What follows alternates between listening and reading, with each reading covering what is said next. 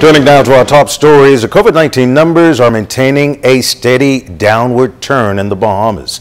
The latest figures are showing 25 cases, with 10 of them in Grand Bahama, 9 in New Providence, 3 in Abaco, 2 in the Berry Islands, and 1 in Exuma. The new cases have been reported within 24 to 48 hours after swabbing.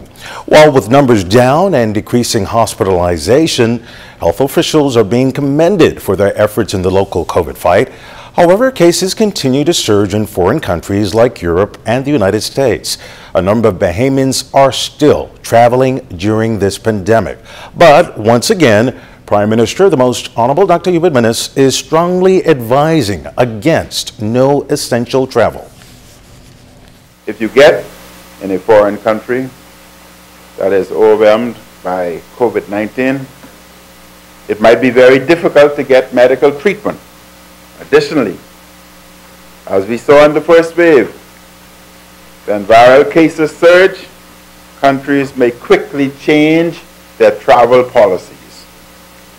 Borders could be shut suddenly, with no set time as to when they may reopen.